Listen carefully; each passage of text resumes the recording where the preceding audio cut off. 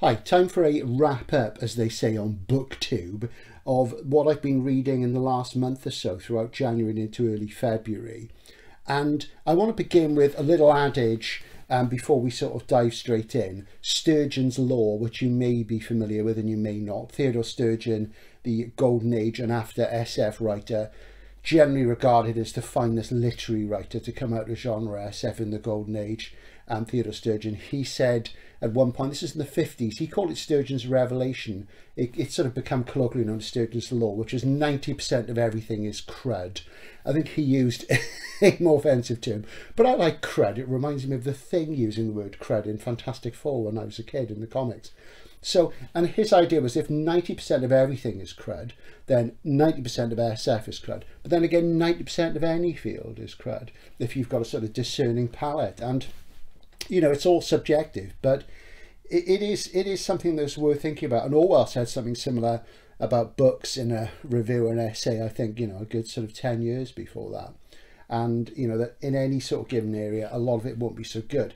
So given my recent sort of burnout, which you'll have seen me having in Hey on Why, and I've been reading in a very scattershot way since starting the channel. I've been sort of buying too many nostalgia titles in my book hauls. So I'm settling in for, I think, a few months of rereads and reading authors I'm already familiar with, whose works I haven't got around to. I've got a big Thomas Dish thing going on at the moment, actually. And of catch-ups with other sort of critically acclaimed books, which I've neglected, which are yet to come under the Andrews microscope, so we shall see. But in the last month, I've read 3 rock and roll books, a non-fiction book about film, which I'm going to cover briefly, various short stories, and the 7 books or so which I'll cover today. I'm going to do one mega big review, and that's a book which is a reread, and I hadn't read it for a very long time, and that's Robert Silverberg's Tower of Glass. Here it is, which is absolutely magnificent. This is a Panther from '76. It was first published in Galaxy magazine in 1970, serialized. Also in that year, I think it was before this one, Silverberg published the serial of Downward to the Earth, another fantastic book of his, which is a favourite of mine as well. So we're going to look at this. So this is my first ever Silverberg, and at the time I felt it was good, but not exceptional. But I was comparing it with my current obsession that I'd had for several years then with Philip K. Dick, and particularly with this book, Do Androids Dream of Electric Sheep? This is the Gollancz 50 version. It's not the hardcover first, boy would I like one. And really, I was sort of so enthralled to that book with the concept of the android that it sort of coloured my view of this book. I was a young reader. When I first read Androids by Dick, I was about 13. And when I read this, I was about, let's see, 17. I don't know, I was 18. I was still pretty young. And I was very much enthralled to Dick because he was the first American genre SF writer I read who I felt had real literary quality. I mean, I read people like Heinlein and Herbert and Asimov, but Dick really blew things out of the water for me. And I was obsessed with androids, and I've read it loads of times. And at that point in my life, I was rereading it at least once a year, maybe twice a year. So when I read this, and this was my first Silverberg, and I was put onto it by a friend of mine, I was less impressed. So the thing with androids is that it's very serious. You're struck straight away by the seriousness of the book, its adult nature. You know, it's 24 hours in the life of a working stiff in a fractious marriage, in a dangerous job which he hates, and of course the marriage is dropped from, you know, the film, which is a shame because Deckard's relationship with Iran is one of the most interesting things in Androids, a book full of interesting things. And he's in this dangerous job which he hates. It's in a dystopian future, and really Deckard is seeking both status and spiritual redemption to gain solace in this sort of terrible world. So Dick is domestic, he's up close and personal. You're zoomed in on the characters, you're very close to them, there's a lot of interaction, what have you. And this incredible realism in the book, the inventiveness. The Penfield mood organ was based on real research into electrical brain stimulation. The Voight-Kampff empathy test, Mercerism, the religion, which is not mentioned in the film. There's a tiny reference via the owl. You know, and one thing is certain, the only thing that's really certain in Do Androids Dream of Electric Sheep is that the machine, the android, cannot be trusted. Tower of Glass, though, is a different sort of kettle of fish. I compare the two too much, as I say, and you know, as both are about androids, so there you go. So Tower of Glass came out in 1970, and Dlelany's Dream was published in 1968 as a book. The main difference is that Tower of Glass is clearly more of a fabulation, it's a fable. You're more distance from the characters and the narrative in this than you are in the Dick novel. And it clearly has distinct religious references to the Old Testament. The Tower of Babel, which we'll come on to that. Whereas Dick's book is more sort of humanist, referring to Christ's succour for the downtrodden, whether they be men, toads or donkeys. You know, in Mercerism, important animals are the ones which are downtrodden. And perhaps even a bit of Heidegger in the Dick book. Heidegger's concept of care towards the world. So there's a little bit of quasi-Christian existentialism in there as well. And of course, Dick was a Christian. So those things are very important in androids. Tower is set 200 years from now. I think it's 2218, and in the background of the book, poverty has been long eliminated because of a period of wars, of natural catastrophe, environmental collapse, and because of the advance of technology, automation and what have you. And it's left a small population of human beings on Earth. There's no working classes, they're all in a leisure class. There's comparative levels within that, but there's no real working class, because they are androids who are servants and slaves, and they're not really treated really badly. They are more servants than slaves. They're kind of remunerated in their own way. They have their own homes and what have you. And this really allows Silverberg to focus on one of his sort of key perennial themes, which comes up very early in his work. You know, it starts in the early 60s. And this is the lives of the privileged and the materially successful, the wealthy. And he's just great at this. And I've said time and time again that the big Silverberg themes of power, transcendence, transformation and redemption, and privilege and success are a big part of this. And this is perhaps where the differences between Dick and Silverberg as human beings come through in their work. The personalities come out. You know, Dick was chaotic, he was insecure, he was brilliant but erratic in his work. There were ups and downs. You do a great book and a terrible one and so on. And, you know, his success was mixed. And it wasn't until late in his life that the critical acclaim, which came initially from Europe, from France and Britain, seeped over to the USA. And Dick was, you know, becoming regarded as a real luminary. And then, of course, he died very, very sadly. And, of course, what made him successful wasn't his own work. It was the film adaptation of Blade Runner. And we're going to come back to Blade Runner again in a moment. But Silverberg was different. You know, he was confident. He was assured, you know, from the beginning. He was very good in school. He was a high achiever educationally, financially and artistically. You know, he was a guy who managed to sort of make a real effort. He had talent, he developed it, and really his great strength to directly and depict sympathetically the lives of the wealthy and the powerful, instead of sort of immediately casting them as villains, you know, and displaying their confidence, but revealing their doubts and their flaws, is one of his great strengths as a writer. And, you know, it's interesting because that's very different to Dick. In Dick, most powerful people aren't good. You know, in Silverberg, you know, they're fully rounded human beings. It's, you know, it's fantastic stuff. And for that alone, I would single him out as being a great novelist. So to talk a little about the plot of Tower of Glass, there's a message that's come from the stars and nobody understands it. It's a repeated numeric pattern of pulses, and it continues for a while, and it stops, and it starts again. It's a different pattern. And there's one man who's obsessed with understanding what this message is, and he wants to communicate with it. And that's a character called Simeon Krug, or Krug. I always thought of him as Krug, but maybe it's Krug. So I'm going to call him Krug, because that's what I've always thought of him as. And he's kind of a business mogul and biologist, and he's the creator of the androids in Tower of Glass. And he's, you know, he's a powerfully built man. He's a big guy. He's in late middle age. He's about 60, I think, but the same age as me. And he came from relative poverty, and his parents were kind of burnouts. And he's an autodidact. He learned nothing in school. When he left, he had this urge. He's kind of a bit like Alan Sugar, one of these classic self-made men that we hear about, who usually have money in their background. But Krug is different. He doesn't have money in his background. That's the thing.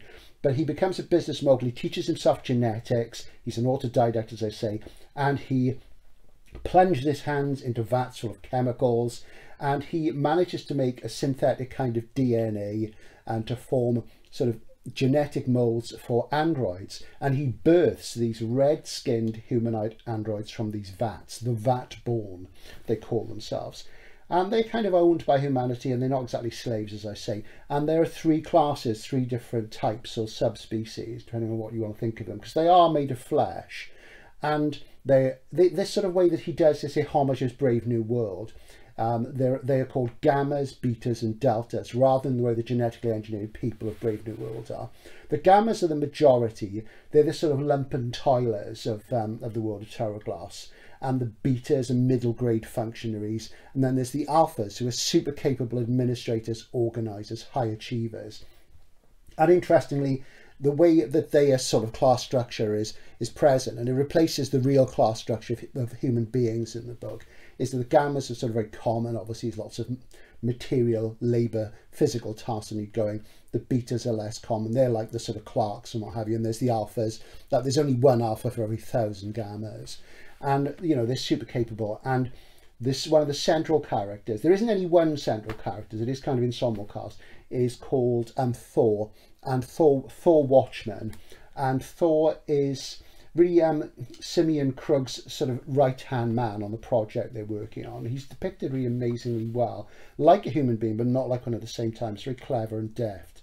So Krug is using his business empire, which is vast and global, and the android workforce that he owns, to build a contemporary Tower of Babel to speak to the stars. And the parallels are many and obvious. And as soon as you notice this, as soon as you think this is like the Tower of Babel, because the people who build the Tower of Babel in the Bible obviously want to speak to God, and the aliens are sort of unknowable and their message is uncertain, then, you know, you sort of know really that the Tower of Glass is going to come crumbling down. And it's obviously a symbol for hubris, for pride, for wanting to know and aiming to know more than we can. So it goes right back to the sort of Gothic heart of SF, back to Frankenstein, you know, and before that, back to the fantastic sources of all story, of mythology and religion.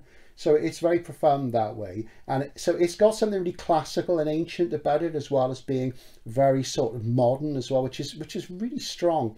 And the Tower of Glass is going to be the tallest structure on Earth. And it's built in the Canadian tundra, and there's permafrost. And it's built there because the signaling method that's going to be sent, there's going to be a signal sent from the Tower of Glass, from this technological tower, is better where the air is clearer and what have you. It's rather like now where, you know, you can't see stars half the time. When I was in Hay recently, because it's rural, you can see the stars. I didn't see the stars so for years and years and years. So you've got that going on, and it's set in the tundra also because there's an interesting technical SF thing about this. They're going to use tachyon beams. Now, a tachyon is a theoretical particle which can travel faster than light, because obviously a message from the stars is taking a long time to get there. And Simeon Krug, whatever I want to call him, he is impatient. He's an impatient man. He's used to sort of snapping his fingers and having everything done. And his time is running out. He's getting older. But having said that, in this world, people live much longer. So theoretically, it's a long time to live. But he's very impatient and he has an urge to know. And basically, they'll fire these tachyon beam signals, the messengers. And what the scientists have worked out is that the alien messages are coming from a super hot galactic cluster, an environment where it would be really hard to imagine anything evolving into sentience or even evolving at all. So that's a really tough one. So that's another question that's in the book. And one of the technical challenges very much for the scientists and the androids who are working on it, because the androids are scientists as well, the alphas understand science. They really have to sort of build this tower and yet keep the permafrost intact, and yet the tachyon beams and the energy that's required to create the tachyons and send them to the stars is immense. So, you know, if the permafrost defrosts, the tower will come down. So there's cooling and all sorts of stuff. So the scientific side's really interesting. It's never dull. If you like hard science, you'll enjoy that. But it's really well thought out. And that's the thing. The scientific world building in this is fantastic. And it's stronger than a lot of Silverberg's books. And there's more attention to detail. And he's obviously made a lot of it up. But it doesn't matter because it works so well. So that's absolutely brilliant. And I really enjoyed that aspect of it. And I'd forgotten a lot about that. So Krug sort of seeks immortality and apotheosis and his need to understand the message. And also, he's a man who's not satisfied. He's not self-realized. Despite this success, he still feels, you can tell, like a failure. He seeks self-realization by saying, I'm here. And there are moments where he's just saying to himself, he's repeating his name inwardly, Krug, Krug, Krug. You know, it's I am here. It's like the word of God in the Hebrew mythos, the logos of God. I am. You know, it's the thing that God first says. And, you know, Silverberg, of course, is Jewish, so that's interesting. So that's obviously in his background, and the background of any of us who grew up in Judeo-Christian mythology and read the Bible at a young age. So that's all interesting stuff. So Krug is unfulfilled, but he's made indifferent and brusque by his power. He's not a bad man, but he is a brusque one. He's sort of, he doesn't notice a lot of the time when people are suffering or what have you around him. And it's not because he's willful or evil. It's just this success has given him this distance. And, you know, he's sympathetically unsympathetic, which is what I liked. He's really fully rounded. And he hasn't noticed that beneath his nose, the androids have founded a religion where he, Krug, is worshipped as a god. And this is bizarre because Thor Watchman, who worked closely with Krug, you know, Krug is his god, and yet at the same time he works for him and Krug is his boss. So it's really interesting. So there's a comment about work there and power, which is one that's just sort of come to me, and yet it's really obvious. So it is about work as well. I love books about work. I think work's a very interesting topic for novelists, and there's not enough science fiction novels about work and the economic reality. That comes a lot in PKD as well, actually, which is very important, and in Silverberg. So it is there. So Thor Watchman is working for Krug on this project, the Tower of Glass. And a little interesting aside, just something that the alphas can do is they can jack in to the computers of the world. They can jack into the tower, which obviously is run by computers, and they can merge their consciousness with it. So that's another early example of something which led to cyberpunk, because Dlelany had already done it as well. And that's an early sort of thing showing how the consciousness merging with the machine, but it's machine to machine. But of course they're a flesh machine. The androids are made of flesh. It's really interesting. So there is a man-machine interface going on there. So Watchmen and the other androids, and there are, of course, you know, a huge number of them. There are more of them than there are people on the Earth of the future in Tower of Glass. They sort of feel that Krug has a spirit which is different to his persona, and this is where we get into the sort of Holy Trinity type thing as well. He has a spirit within him that will liberate the androids once he becomes aware of them, and he will make the Vat-born equal to the womb-born. There's also another type of person in the story who is bottle-born, sort of as we used to say, sort of test tube conceived. There's one character who's kind of test tube conceived, and really the sort of, it's a religion with its own Bible, which is written, its own testaments, which are written by the androids, and they've only written over a period of like 10 or 20 years, and it has its own chapels. They have secret churches. And what is the faith of the androids based on? And it's based on nothing. Krug barely notices them. He hasn't even considered them as human. To him, they're just things that he owns, that he's made. They're not human. It's like in Dick with Do Androids Dream, the whole question of, you know, what is real? The Nexus 6 is so similar to human being. You need an empathy test. So there's a question about empathy here, in that, you know, Krug doesn't feel any empathy of the androids. They're just machines. They're intelligent machines to him, even though they're made of flesh. He owns them. So there's huge moral questions around that as well. And it's obviously proud to slavery, and that's even mentioned in the book. It's kind of obvious, really. Really, the book is like Dick's in that it's asking the sort of humanist ontological question: what is real? What makes a real human being? Are androids real? So it's the same sort of thing. So obviously Silverberg must have read Do Androids, and obviously he was aware of Dick. They worked in the same milieu and what have you. So, and of course Silverberg had also entered his key sort of phase by that point. He really was doing some, you know, magnificent work, and from about 67, 68 to 76, he's just powered forward. There's so many great novels. Even the minor novels, the revisions, are fantastic. So it's important stuff. So really, those sort of Dickian questions come up. So it's a critique in lots of ways of the foolishness of faith without reason, perhaps.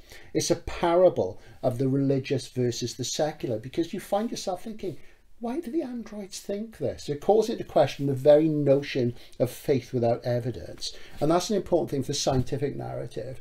And particularly for those of us who have atheistic bents or agnostic bents, you know, it is, why do people believe this when there's no evidence? You know, we're so used to living in the material world, and we find that evidence, science, the scientific method, repeated experimentation that gets the same results actually works, and that's an important thing.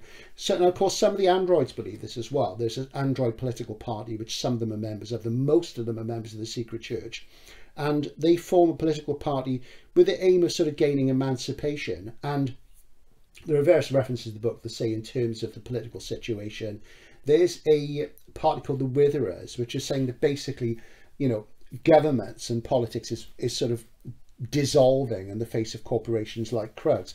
And this is because there's another sort of technological innovation in the book. There's transmats, so matter transmitters, and they're ubiquitous. And one of my favorite novels from a little bit later, I think, which sort of looks at this, and it was a common trope in SF, had been for decades, is Barry and Malzberg's Guernica Night, which I'm going to talk about soon on the channel, because I do love this. And this has sort of transmats, and people can basically step into these chambers and they get out of another part of the world. So the meaning of geography and distance is eradicated, and the androids use them too. The androids particularly like to live in Stockholm in Sweden, is one place where they live, interestingly enough. And there's some great sequences in Stockholm, actually. So that's all there. So there's all these questions about freedom and slavery and religion, faith versus science, and what have you. The cast, as I say, is ensemble. Even though the interactions between Krug and Watchmen are quite important, there's other characters. There's Krug's son Manuel, who is going to be the heir to the Empire. He has a young wife. Krug, Manuel's father, wants him to sire, you know, grandchildren, and Manuel's rather feckless. And initially you sort of think he's a bit of a waster. He spends his time going around the world having a good time. He's gradually and grudgingly taking on the responsibilities of his father's business empire. He believes privately that if his dad suddenly died, he would stop building the tower straight away. And he actually is having an affair with a female alpha android. Now, you cannot they can't get pregnant, but they can have sexual intercourse. So that's an interesting thing. They're just like people, except their skin is sort of like a light scarlet red. And Manuel has a relationship with this female alpha, who also has a relationship with Thor Watchman, which is different, and it evolves. And you know, the character's just wonderfully drawn, you know. And there's an android called File Clark, who is really the head of the emancipation thing with political party as well, and he's involved. There's all sorts of sort of political daring do and manoeuvring, and really finely sort of delineated and great marquetry, that sort of plotting where things slot together, but yet at the same time there's chaotic moments. There's other tech in there as well. There's a thing called the shunt, where people exchange consciousnesses with their friends, and Krug has never done this, but Manuel does it all the time. So all this is in the melange. It's wonderful stuff, and in the background you've got this enigmatic message from the stars. It truly is entrancing. It's just such a wonderful book. And the thing with it, though, the difference again, as I say, between Silverberg and Dick is the tone. It's not up close and personal. You are distant. It's rather like the difference between, say, a Stanley Kubrick film and a David Cronenberg film. In Cronenberg's films, there is sometimes distance, things like Cosmopolis. If you look at something like The Brood, which is it's really sort of a family saga, looking at an internal drama in science fiction terms, there is this thing where you're up close to the characters and you feel the emotions and the angst. With Silverberg, there's a kind of classical detachment, which is rather like Kubrick. You're at a distance. It doesn't mean the emotional impact isn't there, because it is there. You look at Clockwork Orange, one of the reasons why Clockwork Orange is so powerful is that you see the violence at a distance. It's not fast cutting and chaotic. You see the whole picture of it, and it's horrible. And you see this in Silverberg. You see this great classical narrative that's presented to you, and you sit back, and it's more like watching a play of the more sort of classical variety than a kitchen sink drama. And that's the sort of key difference. And you can objectify and relate to all the characters. Another part of the tone with Silverberg, of course, is that it's silvery, that it's measured, that it's just so cold, but cold in a beautiful way. It's in a way where the style is smoothed out. There's no excesses in the prose. It's efficient. It's to the point. I mean, this is a book which is 205 pages long, you know, and there's stuff in it, you know, sort of a lot of novelists would make a lot more of it, and today this would be like 500 pages long and it'd be a total bore, but it's absolutely marvelous. It's fleet and sharp, so you do get this sort of standing back from things, and it does make you think about the issues. You know, often they're the same issues as in Android's Dream, but it makes you think about them differently. But it's a magnificent book. I would say in the canon, I think my favourite Silverbergs, there's the big four, of course, which are the Book of Skulls, Dying Inside, A Time of Changes, and Downward to the Earth. I think in terms of traditional novelistic virtues, Dying Inside is probably the best. The one I find the most interesting and that I go back to more often these days is the Book of Skulls, which I think is magnificent. Then Downward to the Earth is the underrated one of the four, and it's a great book whose stature will really grow. And then there's A Time of Changes, which is magnificent. And it's interesting because Time of Changes, Downward to the Earth, and Book of Skulls, they all have first-person narratives. In Book of Skulls, there's 4 different first-person narratives. There's very little of that in this. This is third-person omniscient, reflecting the theme of, you know, was God an astronaut? Is God out there in the stars? Is Krug God? Should the androids become gods themselves? Is man God? All those sort of big God-bothering questions are there. So, you know, it is that thing. So I would put this on a par, I would say, because it's not so up close and personal, it is a book which is more classical, as I say. Really, I would put this on a par with possibly The Man in the Maze, which I think is my number 5. So I would say this is possibly number 6, but I absolutely loved it. But it's certainly in my top 6, and I'm really glad I went back to it. And I just think when I first read it, I was too young and too enthralled to Dick's way of storytelling, and I wasn't mature enough as a reader to appreciate this. And my appreciation of Silverberg came late. I read other things. I read Man in the Maze was the next one I read, and that was great. And for some reason, I never really clicked with Silverberg. I read Tower of Glass in '86, and I thought it was magnificent. But it took me quite a long time to sort of get through the rest. But I would urge you to not do that. Is when you've read a load of PKD, read a load of these because they're fantastic. So that was Tower of Glass.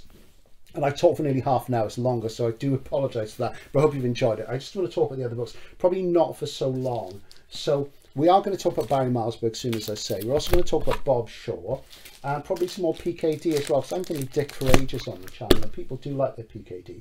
Now, a writer who I find frustrating and occasionally very enjoyable is Ian Watson.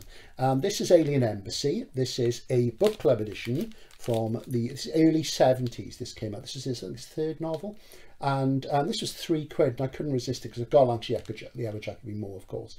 And Ian's somebody who, you know, I could have really sort of, not fractious relationship with him, but an interesting one. And he always had lots of critical acclaim. J.G. Ballard said he was the best British novelist of ideas in science fiction. He said possibly the only British SF writer of ideas, which is a bit mean. But Ian's always had lots of ideas, and I think his first story was published in New World 69, 70, Roof Garden Under Saturn, I think it was. And it's great short stories, actually. And I say this is his 3rd novel, I believe, and I put his 2nd novel, The Jonah Kit, which is referred to there, which again is about contacting extraterrestrials in a SETI type scheme, but with cetaceans using whales, and Jonah, of course, refers to Jonah and the whale, the Old Testament. It's religious stuff again there, if the stars were gods and all that. And this is Alien Embassy, and to begin with, I loved this, and I'll tell you why in a moment, but I said to begin with. But Ian's work has, for me, he's always has so many ideas. If you like ideas going off, popping like a load of firecrackers, you love him. And it's a nice, fleet, sharp, short book. And he's got a very astringent tone. He writes really well. His writing's beautiful. You know, it is really, really good. And he's excellent with characters. In the Jonah Kit, there's all the characters are vile. They're all spiky and horrible. I hated all of them, but it was really, really enlivening because you thought, gosh, these people, you know, they're vile, you know, they're all terrible in their own way, but you just loved it because they were such fully rounded human beings. They were real people. They leapt off the page, and the ideas were astonishing, you know. So it wasn't a pleasant read, but it was a great read. My problem with Ian is I've often found that there are too many ideas in one book. And, you know, SF novels are the novels of ideas. It's about ideas. The idea is the hero and all that stuff. But sometimes there's too much. And you don't know whether he's sort of showing how clever he is, or he can't restrain himself, or the one thing leads to another, leads to another. This is conceptual breakthrough, which is great, you know, and there's a lot of strength in that. And he is a writer who does set up to challenge you, and he does challenge me, which is great, but I don't always like the results, and maybe that's my failing rather than his. The basic idea of this is a method has been found to contact beings on 2 alien planets who are quite different from human beings. That is acquired through sex, through tantric sex, things like chakras, what have you. The characters are pretty much all non-Western. The central character is female and black, and this is in the early 70s. So all you people who think that identity politics is new in SF, you know, get the door now. It's not a new thing at all. And the characters are very well drawn, and it is... it's that uncomfortable for me sort of measure where, you know, Eastern mysticism and science come together. And there used to be a book called, there still is a book called The Tao of Physics by Fritjof Capra, which has been really, really big in the 70s and 80s, and you don't hear much about it now. And there's sort of the parallels between Eastern mysticism and physics, and you know, I think the general consensus came to, well, actually there aren't that many. You know, it was one of those things that was deemed to be the case. It's not a book you hear much about now. And really, it's about people who are sort of, they're raised and they're tutored to see whether they're going to have the right sort of tantric ability to be able to use this to project themselves into the world. And this is what happens through sex. They project themselves into these alien worlds to contact these aliens, to learn about their planets, their environments, because actually going to the stars, you know, it's just not going to happen. So that's how it begins. But there's a sort of conceptual breakthrough earlier on where the sort of scales are lifted and something else happens. And I'm not going to tell you what it is in case you want to read it, because I don't want to spoil it. And then it goes from one thing to another to another. And this is the issue I have with Ian. I often don't like where he takes me. And as I say, it's probably my failing, not his. So I got very frustrated.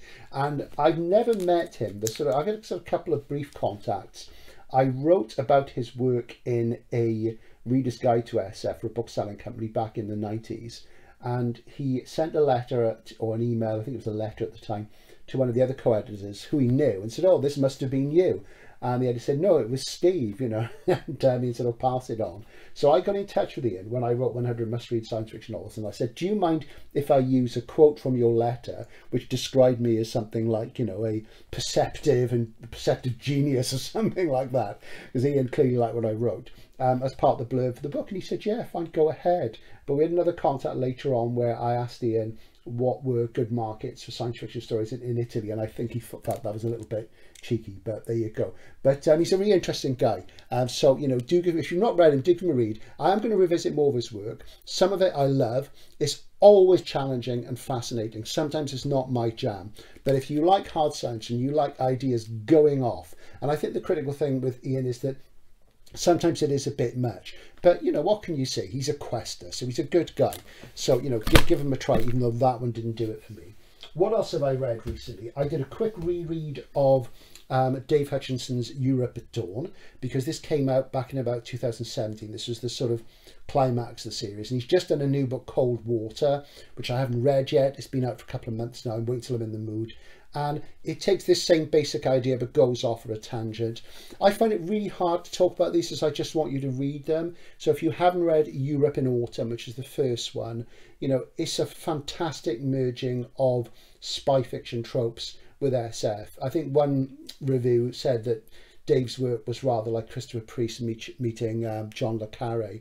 I'd say more like Len Dayton, but there you go. And, you know, it's great stuff. I don't want to talk about it too much. And I do and I don't, because I don't want to give the game away. I want you to discover yourself, because Dave Hutchinson, to me, is one of the few people still reading. So I reread that. I must say it had less impact on me, even the second time, than the first 3 books in the series did. And I'm not a big series guy, but I am looking forward to Cold Water. And I hope to interview Dave on the channel at some point. And because I did an event with him back when this came out, which is great stuff. So self-effacing, funny guy. Great. So I enjoyed that. What else? Well, another reread, again from my early days. This is ABC, 3 short novels by Samuel R. Dlelany. This is a vintage USA trade paperback. There's about 6 of these. I decided to get all of these a few years ago because the difficulty of getting Delaney's books in hardcover in good nick. both the price of them and the condition. You know, he's just insanely collectible. I've got one or two, but you know, it was just outside my price range. You've got to find them first. In the States, it's not so bad. In the UK, it's really tough, and you know, it's works really expensive. So what is this? This 3 short novels. It's his first novel, The Jewels of Aptor, which he wrote when he was about 17, 18. Then there's The Ballad of Beta 2, which I have a Hale hardcover of, which I've read, and also They Fly a Chiron, which was an early novel that was rejected by Donald A. Wollheim. And there's great forward and afterward in here about these books and about the writing of them. And Dlelany writes these really, really well. They're fantastic. And I say this is absolutely beautiful. So Jewels of Aptor was the first Dlelany I picked up. And I had a sphere paperback with a red livery. And I have to say, I didn't enjoy it at the time. And it was, Dlelany had this huge critical reputation, and I didn't think a lot of it, and I got rid of it. And I think the next Dlelany I read then was Nova, and that was it. You know, that was the thing. Nova, the Einstein intersection, aka a fabulous, formless darkness. The award-winning stories, the short stories, things like, you know, Time Considers the Helix of Semi-Precious Stones, The Star Pit, I and Gomorrah, one of the finest short stories I've ever read of any kind. So I picked these up and I thought, well, I'll go back to this, and it's really interesting because it's described on the back, Jewels of Aptor, as a science fantasy story, and it does have a certain similarity to, it's got a quest narrative, it's got a character, a big guy called Urson, which of course means bear, and he's rather like Fafard from, you know, the Fritz Lieber Sword series. And there's a little guy called Geo who's like a poet, and he claims he's a magician. He's not really, he's just a poet, and he's rather like the Grey Mouser. And there's another character called Immel who's a man of colour, and it's you know, classic sort of Dlelany tropes. You can see things which are going to come up in the future. The beginning of it, they're going to go on this sea voyage, on this quest, and that reminded me of The Tides of Lust, aka Equinox, which was the Dlelany book which was banned, and I'll tell you about that again because I know Criminoli on his channel has read Hog recently, and I know all about the background with Dlelany, and you've got to see it in context. And you know, Dlelany has this thing in Stars in My Pocket Like Grains of Sand. There's a super big character, and there's a tiny little sort of flash of eroticism in this, but generally it's a straightforward narrative. The writing's more straightforward. And I think that was my problem. Even though Dlelany can be difficult to read for some people, I've always loved his work. Sometimes you are thinking, well, what was he trying to get to here? And that's part of the interest. But stylistically, I always thought he's fantastic. But this is his weakest book stylistically, Aptor. And I say he's very, very young. And he says about how he sold it to Donald A. Wollheim at Ace. And of course, Donald A. Wollheim, Door was later on. Wollheim worked for Ace for years and years and years. And so that, as an insight, his work is great. And as I say, they say it's a science and fantasy narrative, but it's not. It's a science fiction narrative. It's post-apocalyptic, it's post-nuclear, it's the future. There's these quests for these jewels of Aptor, which are secretly not jewels, there's something else. And the sort of background, the clash between two places, Aptor and Leptor, becomes clear. And a lot of the imagery is couched in magical terms, but it's very much SF. I must say, on a reread, I enjoyed it more. It was interesting looking at it in the wider sort of context of Dlelany's work, on all the Dlelany I've read since then, most of which I read in the 80s. And it's still, though, I didn't find it that exciting. You know, as a first book, and for a reader who is used to the quest narrative and who likes the quest narrative, is probably one of the best things. And it does have flashes of poetry, and it's wise and it's funny in parts, but it really didn't grab me in the same way. I'm going to reread The Ballad of Beta 2 as well, because that's a good one. That's about a Generation Starship being studied, or the work which has come out of a Generation Starship, or the lack of aesthetic works, being studied by a student in the future. And it shows Dlelany sort of being drawn towards academia, and of course he spent years in academia after the fact. And They Fly a Chiron I've never read, and that was his rejected book, and the story of how it was rejected and why is really interesting here. So it teaches you a lot about writing, so that's really good. So those are Jewels of Aptor, which I don't think I'll ever read it again, but it has reawakened the need in me to read some Dlelany. There's the Dlelany I haven't read is the latest stuff, but I want to reread some of the classic works again because I just love them so much. They're so good. Something I mentioned in the Hay video was this book, Zona, by Geoff Dyer, on Andrei Tarkovsky's Stalker. And of course, Stalker is the Russian science fiction film based on Roadside Picnic by the Strugatsky brothers, now famous. When this film came out in the late 70s and it was first shown on TV in the 80s, you know, we'd sort of heard about it, those of us who were keen. Solaris had been talked about as the Russian 2001, that appeared on TV, we were all excited, and then this came along, and the book was far, far less famous than the Strugatskys are more famous now than they've ever been, and it's great because there's so much of their work in print. There's more coming this year, a couple of months time, there's some more stuff coming. The later books in the sequence, which begins, the sequence about Maxim Camera, which begins with, which is now called The Inhabited Island. When I read it, it was called Prisoners of Power. Two of those books coming out, which is really good news. And yeah, I've read this before when it first came out about 10, 12 years ago. And Geoff Dyer writes all sorts of things, novels, essays, what have you, all sorts of subjects. Very funny, very good writer. And really, it's about, you know, Stalker being his favourite film. The big issue I had with this book, both on the first read and the reread, is that I don't think Dyer understands SF. I don't think he wants to understand SF. I think he thinks that most of it is junk. There's Sturgeon's Law there, which is fair enough. But so much so that I don't think he's ever read the novel. He mentions the Strugatsky brothers a couple of times. And for a writer writing about a film based on a book, and a good writer, a perceptive writer, you would think that that'd be a thing. But no, this is that kind of thing, as I said, you know, SF's no good, they bellow till we're deaf, and if it's good, then it's not SF. So it is of interest if you like Stalker. I would give it a read. Dyer is a good writer. I do have that bias against him, so give it a try. I enjoyed it a second time, but it's going to be handed on to a friend of mine. I'm not going to read it again.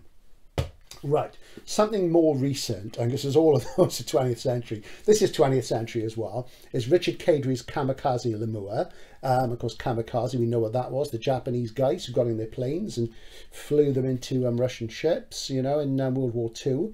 So sort of military suicide, Kamikaze Lemur, so Japanese and French messed together, so suicide love, the love of death, what have you, very Yukio Mishima. And it says a novel of the future, very handsome, as you can see, St. Martin's Press. This is from about 95, 96. Kadrey was best known at this point for his first novel, Metrophage, which came out about 87. It was Gollancz Yellow Jacket in the UK. It was an ace paperback original, I think, in the States. And I've got it upstairs. And it was a cyberpunk novel. And I think John Clute in the Science Fiction Encyclopedia said it was like sort of a permanently bored. If it's not John, do forgive me, it's whoever was writing that entry. It was like a bored social researcher with his finger pressed on the fast forward button. And it's okay, Metrophage, and I've read other things by Kadrey, and he's very, very good on the surface, but not so much beneath it. And I'll tell you a little bit about it. It's set in early 2000, about a rock star who has just, he's sort of tried to commit suicide immediately after a New Year's Eve concert. He's done the big 31st of December 1999 thing. His band's really famous. And he's come off stage and he's downed a load of painkillers and vodka. And he drinks a lot of vodka, a lot of stolly is what he drinks. And, you know, he then gets sent off to a sort of rehabilitation centre. And his manager's trying to get the story out that he's dead, he's committed suicide, and all sorts of fake news spreads out about him, what have you. It's a first-person narrative. And Kadrey writes really well. You know, his prose is beautiful, and it's very cyberpunk prose, but it's not too derivative of Gibson and Sterling and Shirley. You know, it glitters, but it's got lots of clean sort of lines in it. There's lots of great vocabulary, lots of great imagery, and basically this central character, this rock star, this singer, he suffers from, or rather enjoys, synesthesia. He sees sounds, he hears colours and so on, and always has done, which has helped him in his music. And he sort of escapes into the demi-monde of Los Angeles, falls in with this young woman who wants to make music, and he's using synths and samplers and what have you, and doing sort of real-time recording of things like howler monkeys and what have you. And he's going to create this new form of quasi-ambient music, and he's looking for the perfect synesthetic hit. And there's more to it than that, but that's the basis of it. In the background, Los Angeles, San Francisco, the whole sort of California, it's mostly San Fran, I think there's bits of LA, has all become swathed in jungle. The jungle has grown from the south, from Latin America, way up into California and the southern United States, and it's never explained why. And people have mentioned ballads, so it is rather like the drum world, where it's sort of gone up there, and gangs will have taken over. There's a lot of drugs, there's a lot of drinking, there's a bit of violence. There's a filmmaker who does dreadful things like setting fire to horses to film them to get hold of the footage he wants. So, you know, you inevitably start to think, is he going to mention Heart of Darkness, Apocalypse Now, Life During Wartime, you know, Downward to the Earth, all those things? Well, no, you know, I'm not. There's a little bit of that, but he doesn't go too heavily into that. The problem with this book, as I say, is that really it's got a great surface, but surface isn't enough. And, you know, the character is seeking a kind of apotheosis, redemption, all that stuff. But it isn't really, it's not really emotive. It's not really sort of dark or mysterious or misty and descending fog into the soul in the way that, say, Lucius Shepard's jungle-based books are. And it really didn't do it for me. I mean, Kadrey writes really well, and it had good reviews, but it's not a major book by any means, so this will probably go on the sell pile. But he had a big success about 10 years ago with the Sandman Slim books, which I would describe as this sort of gothic sort of horror, things with punk elements. They're a bit like, you know, Iggy Pop Goes to Hell, and they're good fun. I've read one of those, and he's done probably about 10 of them. And the sort of thing that you'd like if you like The Crow or Hellboy, that sort of stuff. But it didn't really cut it for me. So nice writing, but I didn't really think there was a lot underneath the surfaces personally. So that's Richard Kadrey, Kamikaze Lemoore. I would probably stick with Metrophage. I don't think I'll be reading any more by Kadrey. So we'll see. But, you know, he's got his virtues. I just want to finish briefly. I recently read Purgatory Mount by Adam Roberts, which I'll be talking about in a lot more depth when I interview Adam in a few weeks' time. Looking forward to that. We're going to focus on his more recent books that I've read, because he's got a huge oeuvre, and you know, he's very kindly agreed to an interview, so I'm looking forward to that. So we'll talk about that. And this is a book which has some similarities to Tower of Glass, and we'll talk about that nearer the time. It's got an interesting opening and closing sequence which form a frame narrative, and then the main body of the narrative is quite different. It's got a Tower of Babel type thing going on, but it's really, really fantastic. This has been out in paperback for a while. For some reason I didn't get round to this, and I do love Adam's work and it's fantastic, so do pick it up. But as I say, Adam and I will talk about that before too long. Also, just before I interviewed Chris Beckett, I read Beneath the World of Sea, which I've covered in the Chris Beckett interview. Beautiful book, out in paperback, of course. Now, this is one I'd sort of missed out as well, and had sitting around for a few years. Great stuff, do get that as well. A final word on Tower of Glass. I rewatched Blade Runner 2049 recently, and I decided to watch this, and I never work this way, but I was talking about James Salis in one of the New Wave videos on the channel recently, and James Salis, as I say, became a very successful noir writer, and he wrote Drive, which was made into a film with Ryan Gosling, great film by Nicholas Winding Refn, which looks more like an SF film than most SF films. And I decided to watch this, and I thought, oh, hang on, and Ryan's in it. I also decided to watch it because I'd started to read Tower of Glass, and when I first saw this film, I thought of Tower of Glass straight away, because there is that horrible character who's taken over the ashes of the Tyrell Corporation, played by Jared Leto, who's a sort of messianic creator of the androids, and he treats them far, far worse than Krug does in Tower of Glass. You know, he's more than indifferent to them, he's actively cruel. And there's that one horrible sequence of the female android. And there's a part in there where he reminded me of Krug, where he says, we should own the stars. And straight away I thought, I wonder whether Hampton Fancher, who wrote this, really ever read Tower of Glass. And there's lots of similarities to Tower of Glass in lots of ways. So if you read Tower of Glass, watch this again and have a think about it, because you'll see what I mean. And my big issue with this is it looks fantastic, it's way too long, it sounds fantastic, the music's great, but it adds nothing to Dick's vision. Maybe it draws something from Silverberg, who can say, and that I think is down to the fact that it's purely written by Hampton Fancher. Now, when Fancher wrote his screenplay for Blade Runner, of course other people got involved from the studio because they didn't like it, and Fancher has gone on record and said he doesn't like Do Androids Dream of Electric Sheep. He doesn't think Philip K. Dick was that good a writer, and you know, he comes on with this sort of naive, all the sort of naive humanist simplistic stuff in Blade Runner and in this, the sort of draws the narrative down to sort of pat emotions and what have you. I put down to Fancher, and I think Dick was more complex than that, and I think Dick would have hated this personally. I really don't think he would have liked it apart from the visuals. So there you go. So that's a roundup, a much longer review session than I planned. I hope you enjoyed it, I hope it'll sort of get you out there to read, particularly Tower of Glass. And maybe I'll do another one of these in a month's time. Bye for now.